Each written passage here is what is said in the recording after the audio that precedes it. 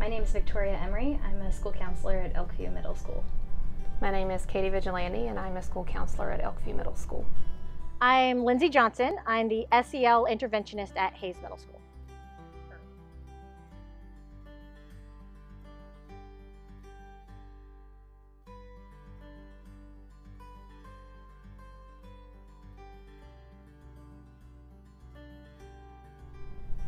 Most days we have a lot of time with kids, meeting whatever needs come up for them.